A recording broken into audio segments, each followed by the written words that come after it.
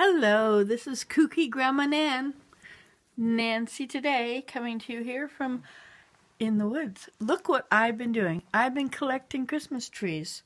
Tons of Christmas trees from town where they've been thrown out, right? Where people don't want them, they put them in the snowbank. Some are creative and stand them up in the snowbank, which looks quite pretty.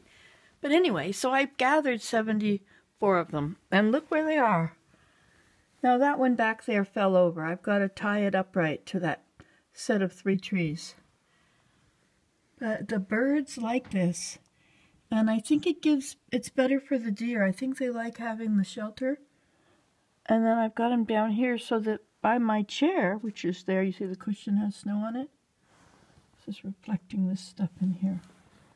See if I can get it to unreflect. There. Okay, so there's oh, still reflecting. Whatever.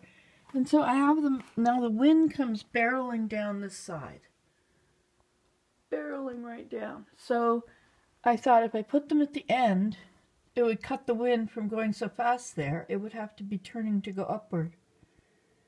And then over here, beyond the loom, I thought I would make a bit of a cove in there. I'm going to put them along that. Well, I don't know. Maybe not right there. Maybe some there. I have to think about the view from in the living room below me.